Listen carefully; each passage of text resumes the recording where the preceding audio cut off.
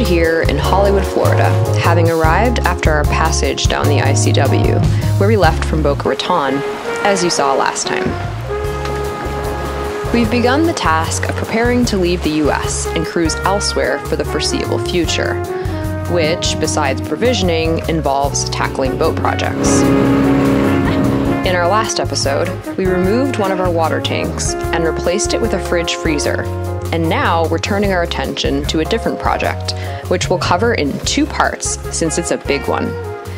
Cue part 1 of Operation Install an Air Conditioner. So, on one of the hottest days that we've had so far, it's 10 a.m. and it's already 80 in the cabin and 80% humidity. We are starting the install of our AC. I wanted to show you guys. The boat's kind of a mess because we had to take all our tools out and all our stuff out. But the AC unit is gonna go in this closet. We have a double door so that we can like block off the V-berth if we want to. So anyway, the closet's in there. That's where the AC is going. That is the AC unit. So we're gonna have a hose that's gonna go from our seacock through the bilge, come into here, and is gonna pop out inside here. That's a little narrow though. I don't think I have any other choice but to cut a hole. I think it's gonna be a theme of today. I think there's gonna be a lot of holes drilled in the boat, which is not one of my favorite things to do. It's always a little stressful putting more holes in the boat, but we don't have a conduit run that's big enough for this 5/8 hose. It's where this line is going through, and that hole is like underneath this floor. I'm gonna try to use a Dremel to widen the hole a little bit. It's maybe the least aggressive. Not a lot of clearance, so I'm not too pleased about that, but maybe I can just kind of sneak it through.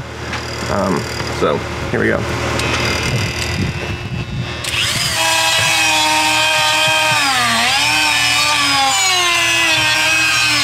So that was a little bit of a mission, but we finally got the hose run through. It took me, probably took an hour. So now we can start feeding it. Now I have to get from the seacock to the bilge where that hose is running into. I'm gonna have to drill a hole saw. Yeah, it's gonna be interesting. There's like this double layer, like there's wood here for the cabinetry and glass tabbing, and then there's like another piece here. So I'm hoping the hole saw is long enough to get through both layers. I think like down a little bit, maybe like. I was trying to figure out like where I gotta drill in because the seacock's here, so it's gotta be like there maybe. And it's gotta be the right height. I have to go through the tabbing. Like you see that's a tabbing right there. That's a fiberglass tabbing. And a little bit lower too.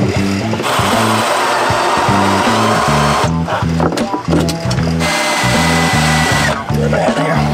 Boats are all about trying to do things in really small spaces.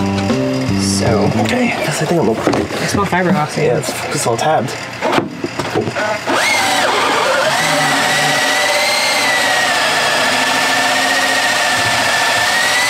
Come on, man, it's hard stuff, huh?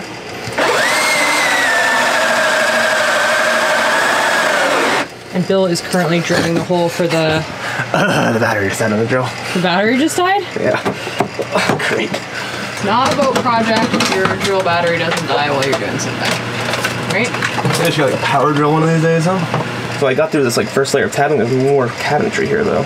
Okay. So I gotta strong boat. Pop this out.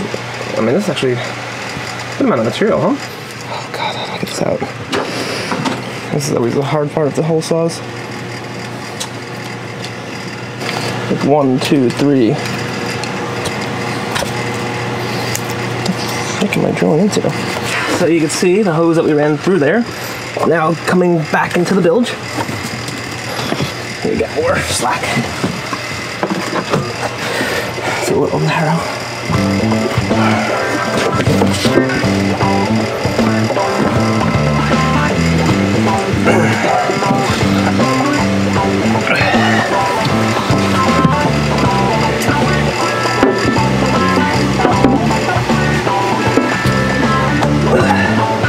Squish a little bit.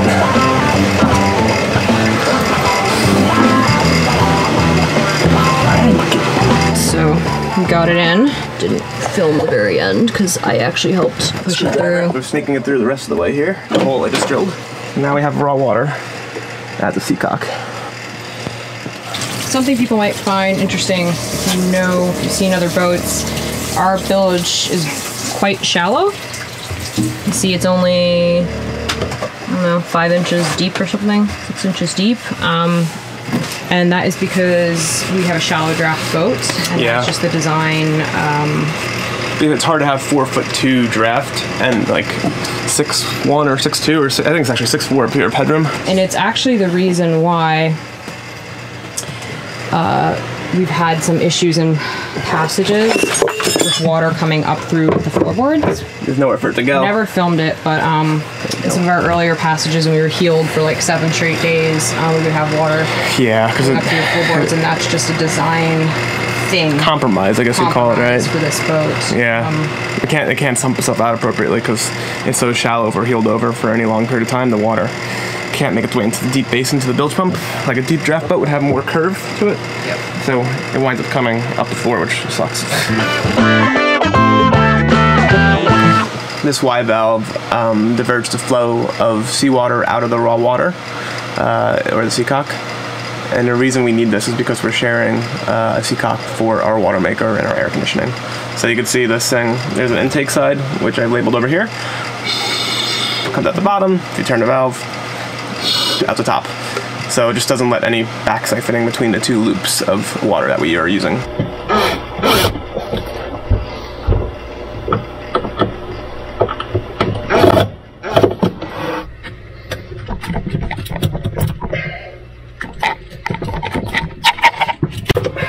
That's the installed Y valve.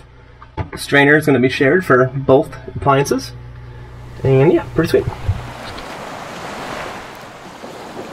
So you guys saw us get the seawater run through the boat. The next step is to get the shelf built in the closet. I'd like to get this air conditioner out of the center of the salon. This is where the shelf is going to go. The opening here is smaller than the width or length or anything of the unit.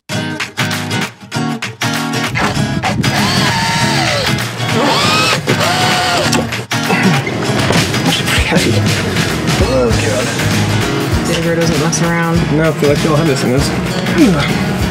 Just another day on Calico Skies. If man built it, man can take it apart. An Andy Boyism. Yeah. So what we're doing is we're removing the trim pieces, and we're gonna cut each side a little bigger.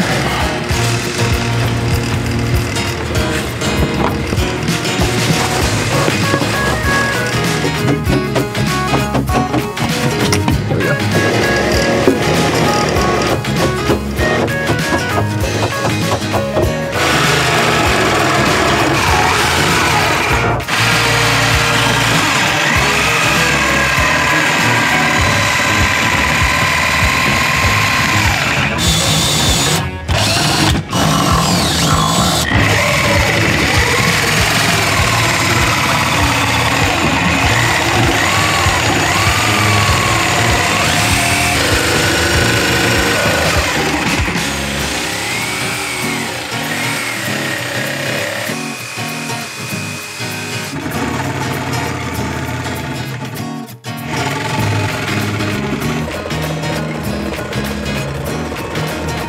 Trying to get the support for a shelf in. And what's hard is that, as you can see, the hull is curved, number one. Number two, we are listing a little bit to port.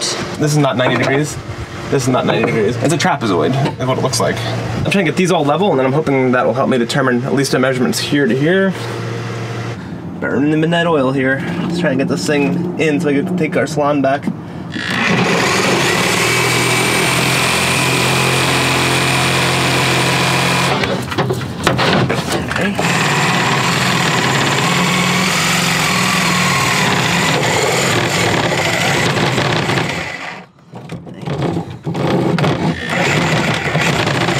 So here's the starboard shelf. It's a little bit rough. Well, these cuts are actually good. This will be covered by grating though, so I'm not too worried about that. And we're gonna have a T-grate in here, and the trim's all gonna be done.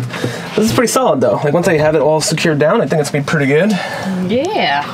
So I think we put this air conditioner away for the night though, which is really my goal. So tomorrow we'll have to come back and we have to do duct work, electrical, plumbing, but it's a start. Yeah. Let's hope it fits. This is the hard part.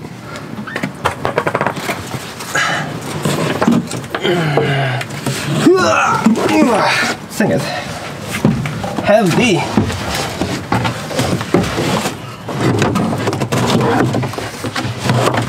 Okay. Yeah, I mean, I think that's it for now, though. I mean, she ain't gonna go anywhere. I mean, I could just so strap it down here. Here. Good job. That's a lot.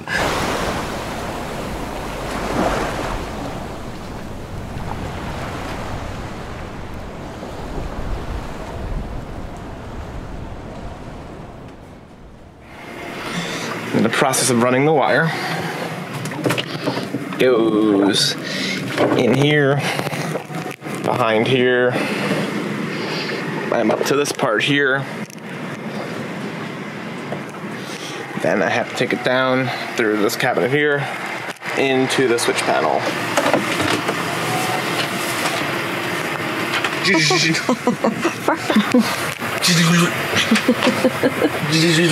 So the cable is now into the electric box. It's a little chaotic in here. This is our AC main, so this is our hot. This is our neutral, and then this is the ground for the AC terminals, the green wires. So what I think I'm gonna do is I'm going to split open this casing. The ground's gonna go here, the green. The white's gonna go here, or on the other side. There's open terminals here. And then the black's gonna go here, but I have to put a switch circuit breaker in between the two.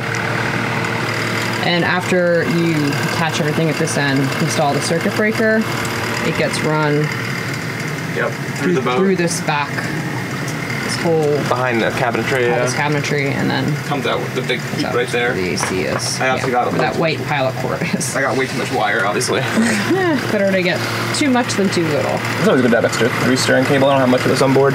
AC wiring, we don't have a lot of that, so it's good spare. Good spare. I found an open spot in a circuit board we don't use anymore. This is our stereo cabling, which we don't use this anymore because we have a big AC subwoofer. This is the breaker for the AC. I was having trouble finding a spot. I was going to drill a hole here. There's really just no good options. So I think I'm just going to insert it in here and label it. And it connected like this across the 3 terminals to spread the positive load. This is now going to be an AC run going to here. Like AC circuitry, not air conditioning, both. But so I'm going to cut this piece of metal just to make my life a little bit easier. I'm going to use the angle grinder. Your favorite tool. Yeah.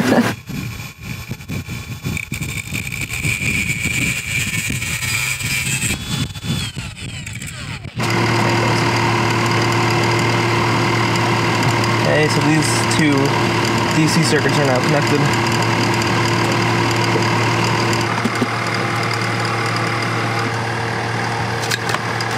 Heat shrink time. Yep.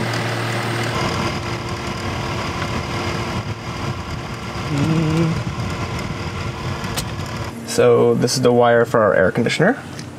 The green, which is ground, is going to the green terminal.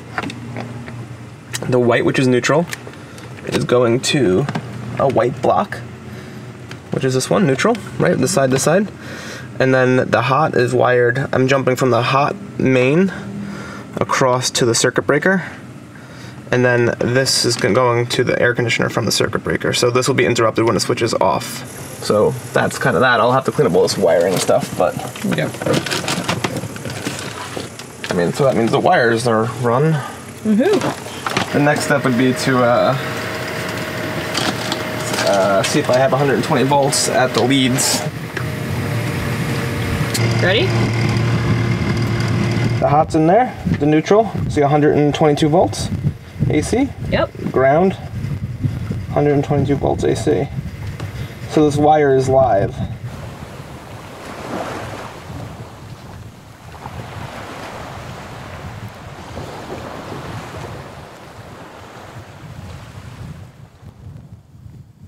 So here's our raw water. You can see I have the shelf back off on the floor here and the compressor out because my plan is to mount the electrical box and the pump underneath here. Electrical box, pump.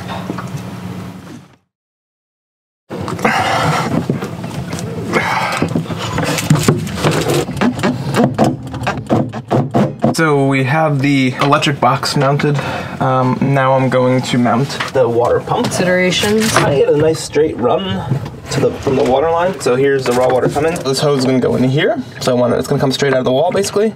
Okay. This is supposed to be pointing upwards to alleviate air bubbles. So this next tube is going to go from here up to the compressor. And the water pump has to be below the water line. Yes, below the water line.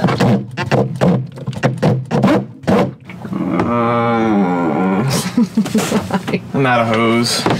Really? Yeah. What do you mean out of hose? I bought 30 feet of it. I have the picture boasts 36 feet. How long could I possibly use? Something's missing. Maybe it's in our pile of crap upstairs. No, it was a continuous length. Okay, I gotta put this bad boy up here.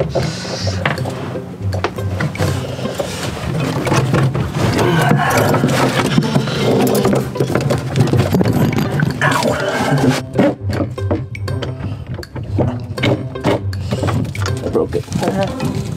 Okay, here comes some hose clamps. Okay. That thing will never come off. This fucking bitch. What thing will never come off? That hose. I've heard that before. I had to cut it off last time. I was out of hose, but I found this little narrow guy and I'm attaching him with the hose clamp. Your light's on.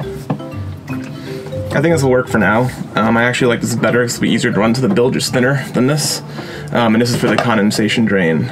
So it's not like under high pressure, it's just kind of dripping off the bottom of the pan when the air compressor condenses, and then it just drains down to the bilge. So this should work for now. I have it run through to there. So all the connections are in this box and ready to go. So my next step is to get the shelf back in and then the air conditioner mounted.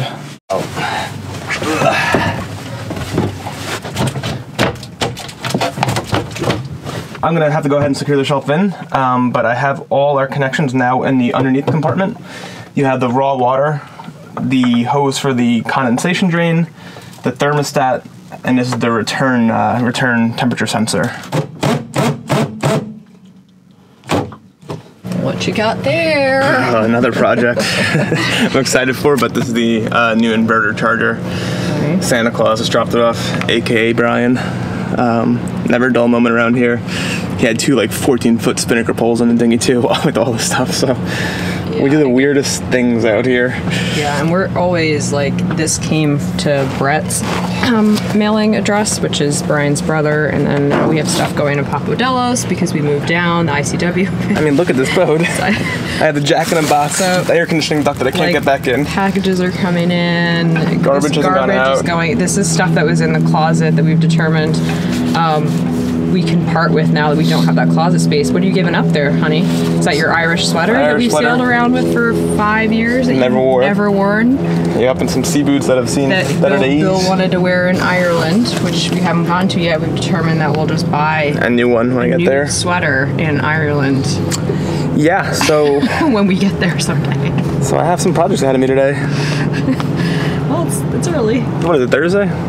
Yeah, it's Thursday though. I think by Monday I'm all done. Scary. That's my goal. Okay. Join us next time when we complete the AC install and see what happens when we try running it off our lithium battery bank.